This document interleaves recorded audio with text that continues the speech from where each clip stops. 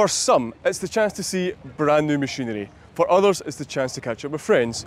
But whatever your reasons for coming to APF, the UK's largest timber and trees festival, it's one that never disappoints, even despite the rain. Let's go find out, shall we?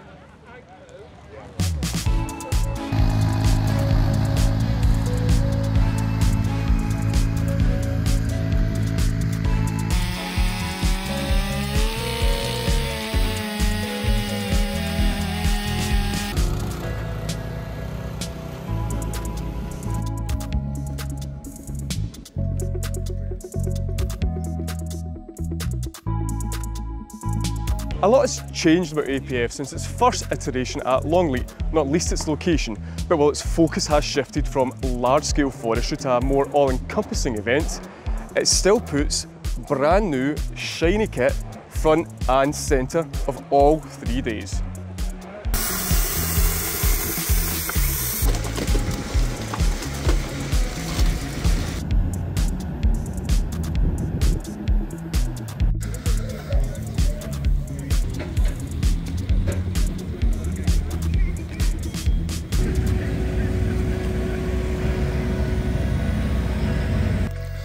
This year's APF saw the welcome return of Komatsu Forest, which brought along a range of machines including the new 951XC.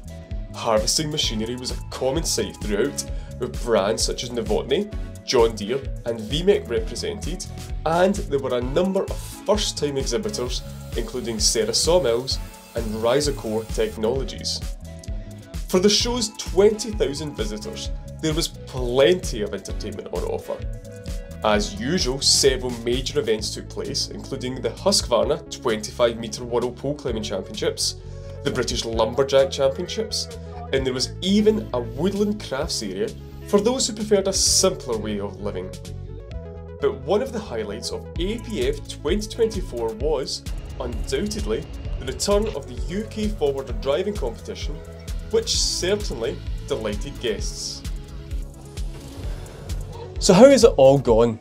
We spoke to one of the main men behind the event to find out. It's gone fantastically well. We are absolutely delighted with every aspect of it.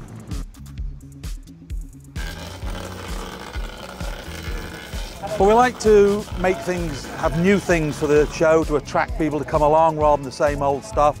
We've got the forwarder driving competition back for the first time, and Richard Court and Coombs Forestry have done a fantastic job with that. That's great. The horse loggers letting people having a go to use the horses. We've got the axe throwing that everybody can have a go at, all free of charge, and the kids trying tree climbing, the Have a Go Tree Climbing Championship. There's been something for absolutely everybody to do. Well, we've certainly enjoyed ourselves. Let's do it all again in 2026.